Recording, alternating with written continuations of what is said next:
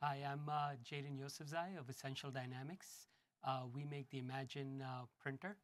It's a 3D food printer, and it's one of the innovations that have been captured here at the Food Summit. The food printer in the future will become more of a food organizer as we utilize cellularly produced meats to enhance the ability to feed a growing population, which is a grand challenge of adding 2 billion more people onto our already population where 1 billion people are at substandard food nutrition. So combined with that as an innovation, there's the robotics technology innovation that's occurring in agriculture, where we're able to more efficiently produce food.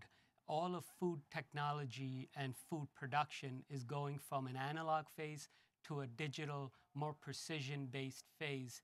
And as we progress forward in that equation, we will see more and more efficient production of nutrition and whole new ways of capturing nutrition to feed the growing population on this planet.